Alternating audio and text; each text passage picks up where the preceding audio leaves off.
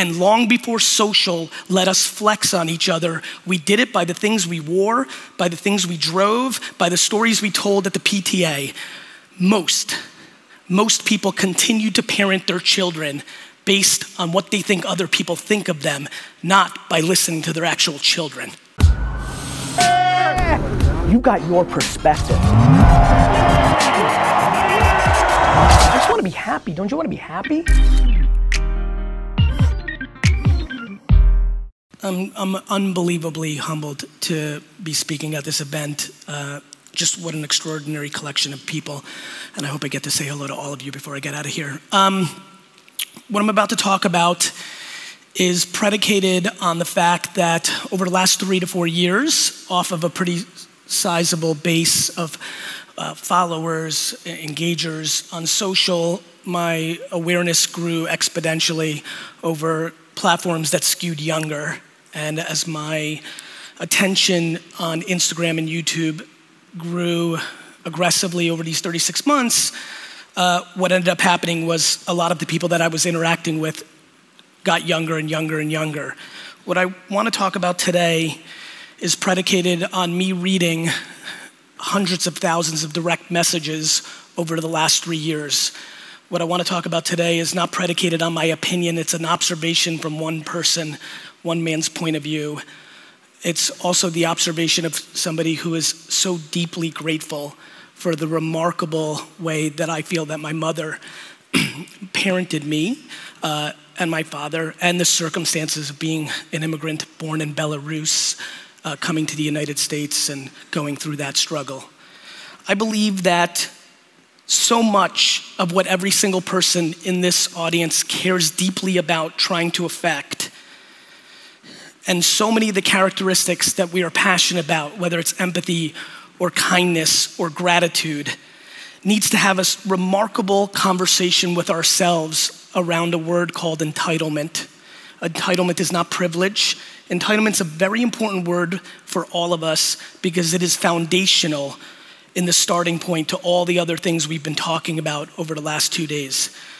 Entitlement is also going to be very difficult for all of us to talk about in this room because it means we have to look at ourselves, not look at the people that we're imposing it on.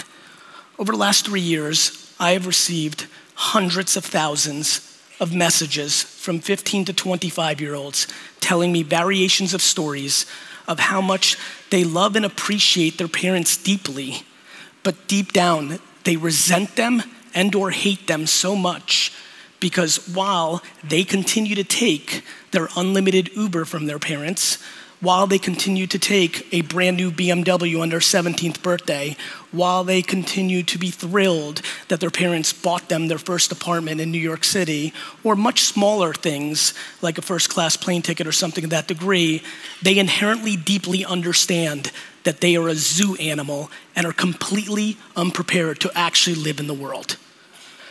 This is very difficult because so many, like myself, come from places where you start with nothing. Half this audience came from the dirt. The others had parents or grandparents that did. This is deep within us that once you tasted garbage, you have no interest in letting your children taste it. This is not judgment. You're looking at a man who's run 2 companies now, and the #1 vulnerability I've had running these 2 companies successfully is I personally created too much entitlement with my organizations because I don't like conflict. I struggle with radical candor. I'm a tough guy on Instagram, but in real life, I just want to take all the pressure and do it myself and put everybody in a happy place because happiness deploys better success until it overcorrects. We have a whole culture that is disproportionately judging the youth, literally judging the youth that they parented. My friends, for us to look at this and understand what's actually happening, we have to understand that so many in today's society, and long before social let us flex on each other, we did it by the things we wore, by the things we drove, by the stories we told at the PTA. Most people continue to parent their children based on what they think other people think of them, not by listening to their actual children. This is a very important conversation. We cannot get to the path of all the other talks that we've been listening to without eliminating entitlement. It is very difficult to be empathetic or grateful without eliminating entitlement. We must put accountability on a pedestal. We must destroy 8th place trophies.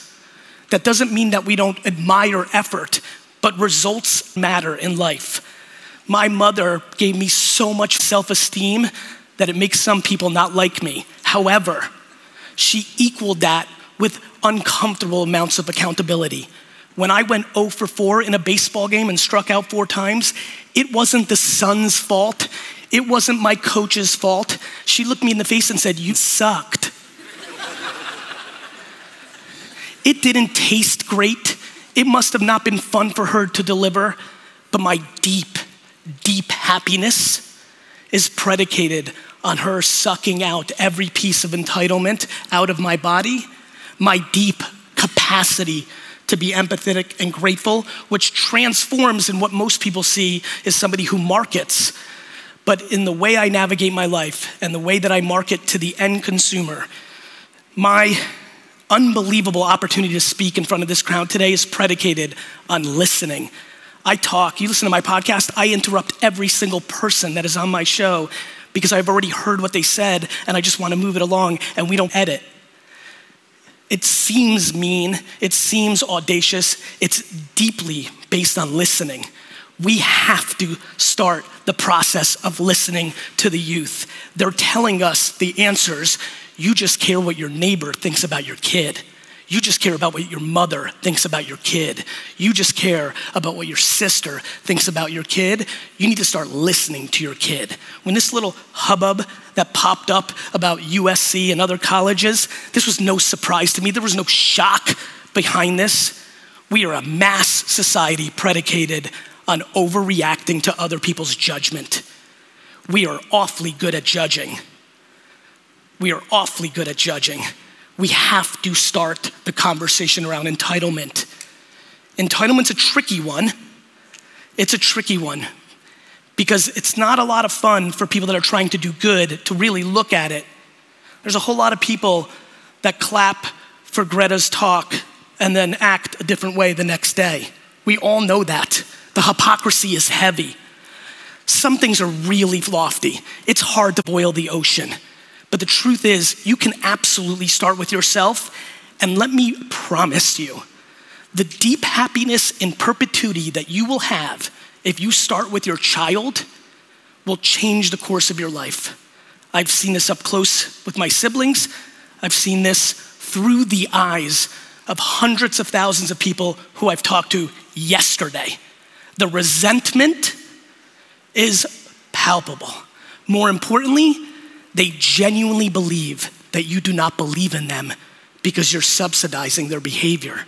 Fake environments were the seed that led us to the uncomfortable place we're in, predicated on an enormous amount of money and happiness in the macro over the last 70 years. And much like in our venture community, where people no longer actually build businesses, but they're building financial arbitrage machines to raise capital and spend zero time caring about their consumer and 100% of their time caring about venture capitalists and press, we equally have a community of parents worried about what other people think instead of how their kids feel.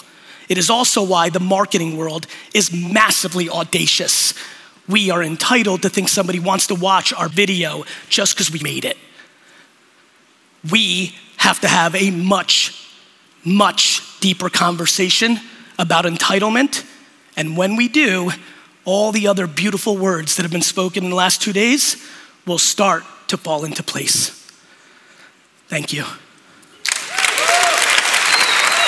Thank you.